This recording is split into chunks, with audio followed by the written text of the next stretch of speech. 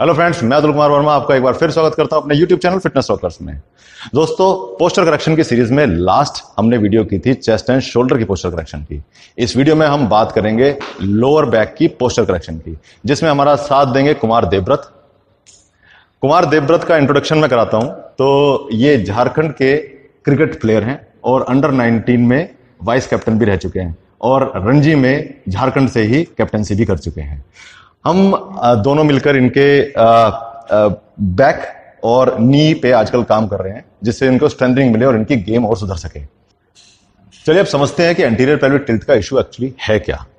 अगर आप ध्यान से इस तरफ देखेंगे तो जो नेचुरल कर्व है उससे ज्यादा कमर के अंदर कर्व आ जाता है, तो यही एंटीरियर पेल्विक टिल्ट कहलाता है। इससे आपके लोअर बैक में धीरे धीरे पेन आना शुरू हो जाता है। अब ध्यान रखने वाली बात यह है कि ऐसा नहीं कि ये क्रिकेटर है तो इन्हीं को ये प्रॉब्लम है। ये गलत एक्सरसाइजेस करने से या फिर गलत लाइफस्टाइल से हो जाती है। और सबसे ज्यादा देखा जाता है बॉडी बिल्डिंग के एरिया में कि वहां पर जब बॉडी बिल्डर्स बहुत ज्यादा वेट के साथ करते हैं और अच्छे से स्ट्रेचिंग नहीं करते तो उनको एंटीरियर पेल्विक टिल्ट का ज्यादा इशू आता है। और दूसरा आता है प्रेग्नेंट लेडीज को, जब वो बेबी कैरी करती हैं तो सारा लोड उनकी कमर पे आता है और बाद में एक्सरसाइजेस की कमी के कारण भी एंटीरियर पेल्विक टिल्ट का इशू आ जाता है। अब ये समझते हैं कि एंटीरियर पेल्विक टिल्ट एक्चुअली या सिर्फ गलत लाइफस्टाइल की वजह से ही आता है या उसके कुछ और भी कारण है। देखिए, एंटीरियर पेल्विक टिल्ट आया तो इसका मतलब है लाइफस्टाइल में तो इशू है या फिर जो स्ट्रेचिंग और स्ट्रेंथ है वो कुछ पार्ट्स की कम है। इसका मतलब है कि जो लोअर बैक है वो काफी डेंस है या फिर कड़ी है, इसके जो मसल्स हैं छोटे हैं, कॉन्ट्रैक्टेड हैं, इसलिए एंटीरियर पेल्विक टिल्ट आया। इसके साथ साथ आपका जो कोर का मसल है ये वीक है, इसको स्ट्रेंथनिंग देने की जरूरत है।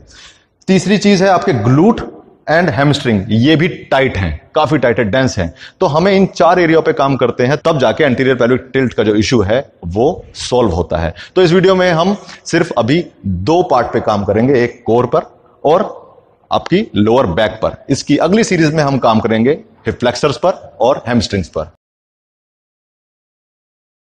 चलिए सबसे पहले बात करते हैं कोर की।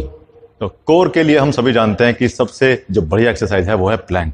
बट इस वीडियो में हम देखेंगे कि कोर की जो वर्कआउट है जिसे प्लैंक कहते हैं, उसे करते हुए किन बातों का ध्यान रखना है जिससे कि एंटीरियर पेल्विक टिल्ट का इशू सॉल्व करने में उसमें हेल्प मिल सके। चलिए आप इधर एक बार हाथ रखें, एक बार जो आप करते हैं वो कीजिए। देखिए, जिसको भी एंटीरियर पेल्विक टिल्ट का इशू होगा वहां आप देखेंगे इस तरीके से कमर में कर्व आएगा ही। तो इस तरीके से नहीं करना है। इसमें जो बात ध्यान देने वाली है, इसमें क्या करना है, आप एडी को पीछे की तरफ खींचेंगे, देन कोर को एंगेज करेंगे एंड चेस्ट को हल्का सा नीचे कर देंगे। और आप देख सकते हैं कि अब कमर जो है वो बिल्कुल स्ट्रेट हो गई है। अब ये कोर को स्ट्रेंथनिंग देगा और आपकी एंटीरियर पेल्विक टिल्ट के इशू के अंदर ये हेल्पफुल है। दूसरी कोर स्ट्रेंथनिंग की वर्कआउट या फिर योगासना की बात करें तो उसका नाम है उत्तान पाद आसन। उत्तान पाद आसन की दो वेरिएशन है, जिसके अंदर से पहली वेरिएशन हम अब करेंगे। इसमें आप जमीन पर सीधा लेट जाएं, कंधे आपके बिल्कुल रिलैक्स रहेंगे, दोनों पैर एक साथ। सबसे पहले पैर को मोड़कर अपनी जो बटक की स्किन है उसको नीचे की ओर खींच ले, जिससे कि आपकी लोअर बैक जमीन पर आ जाए। मोड़े, स्किन को नीचे की तरफ खींच लें, या देन पैरों को सीधा कर दें और दोनों पैरों को अपनी तरफ खींच के धीरे धीरे सिर्फ 1 फीट तक उठाएं और अपनी गर्दन को उठाएं और दोनों हाथों को सीधा कर दें। सर और पांव दोनों एक ही सीध में रहें, लाइक दिस। पूरा जो जोर है या जो आपका स्ट्रेंथ है यहीं की लगनी चाहिए। इसके अंदर आपकी लोअर बैक बची रहेगी क्योंकि वो जमीन पर टिकी हुई है। कोर स्ट्रेंथ के लिए जो थर्ड योगासन है उसका नाम है उत्तान पादासन क्रिया सेकंड, इसकी वेरिएशन सेकंड।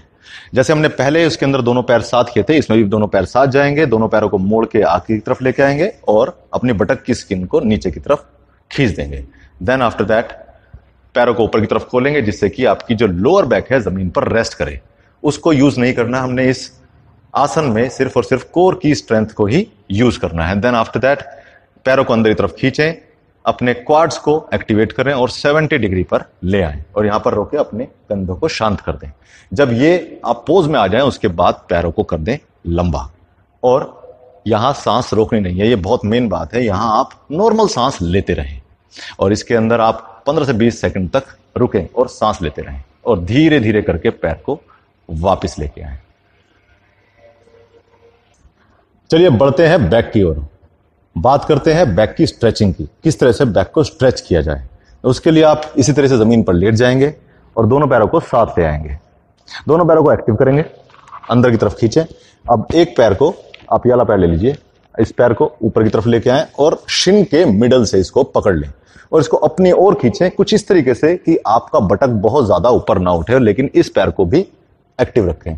और जब आप खींचेंगे अपने पैर को तो शोल्डर का यूज ना करके अपने बाइसेप का यूज करें नीचे की तरफ खींचने के लिए, और इनहेल एक्सहेल करते रहें। फिर धीरे से इसको छोड़ दें। फिर दूसरे पैर को ऊपर लेके आए और सेम काम इसके साथ भी करें। जब दोनों पैरों को आप ये अलग अलग तरीके से कर लें, देन दोनों पैरों को एक साथ ऊपर ले आए, दोनों पैरों को ऊपर ले आइए और इनको होल्ड करके अपनी ओर खींचें। फिर धीरे धीरे अपनी चिन को ऊपर की तरफ उठाएं और इसकी तरफ लाने की कोशिश करें, बट इनहेल एक्सहेल नॉर्मल रहेगा। नेक्स्ट बैक स्ट्रेच की बात करें तो वो है शशांक आसन या चाइल्ड पोज। उसके लिए आप पहले वज्रासन में बैठ जाएं, इस तरीके से दोनों पैरों को मिलाकर, देन धीरे धीरे चेस्ट को ऊपर करके अच्छे से कमर को खींचते हुए धीरे धीरे आगे की तरफ चले जाएं और कोशिश करें कि जो आपके बटक्स हों हील्स पे लगे रहें और हाथ आगे की तरफ खींचे रहें, जिससे कि आपकी लोअर बैक, अपर बैक या पूरी स्पाइन को लंबाई अच्छे से मिल सके। अब यहीं से हम अगली स्ट्रेचिंग की बात करेंगे जो कि है कैट एंड कैमल पोज। उसके लिए आप यहीं से सीधा अपने हाथों पर आ जाएं और ये आपका होगा स्टांस। यहां से आप इनहेल करेंगे और गर्दन को ऊपर करेंगे, इनहेल एंड देन एक्सहेल करते हुए बेली को कॉन्ट्रैक्ट करते हुए, देन इनहेल एंड एक्सहेल। इस क्रिया को 15 से 20 बार जरूर करें। तो दोस्तों इस वीडियो में हमने एंटीरियर पेल्विक टिल्ट के इश्यू को कैटर करने के लिए अपने कोर एंड बैक मसल्स को टारगेट किया। इस वीडियो में हमने जो भी स्ट्रेचिंग्स या योगासनास बताए, इनको आपको 15 से 20 सेकंड का होल्ड देना है और इसी चीज को 2 से 3 बार आप रिपीट करें। धीरे धीरे होल्डिंग के टाइम को बढ़ाते जाएं, उसको 1 से 1.5 मिनट तक ले जाएं और फिर रिपीटिशन जो आप ये कर रहे हैं उसको 1 से 2 भी रख सकते हैं। इसके रेगुलर प्रैक्टिस से आपको 6 से 8 हफ्ते के अंदर बहुत ही अच्छे और पॉजिटिव रिजल्ट्स मिलने शुरू होंगे। बट अभी कहानी बाकी है, क्योंकि अभी हमने हिप फ्लेक्सर एंड हैमस्ट्रिंग पर भी काम करना है। तो बने रहिए हमारे साथ, इस वीडियो को लाइक और शेयर करें, हमारे चैनल को सब्सक्राइब करें, हमारी साइट fitnessrockers.com को विजिट करें, लेट द फिटनेस रॉक कर दो भाई, रॉक।